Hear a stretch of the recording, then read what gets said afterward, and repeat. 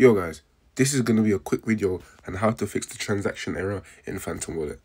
If you're facing the transaction error, it suggests that something went wrong within Phantom. So in order to try troubleshoot it, try restarting the app.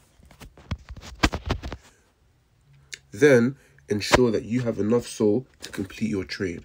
So check over here and ensure that you actually have enough SOL on your Phantom Wallet to be able to fix the transaction error in Phantom Wallet, as this is one of the most common problems that is faced when you have the transaction error.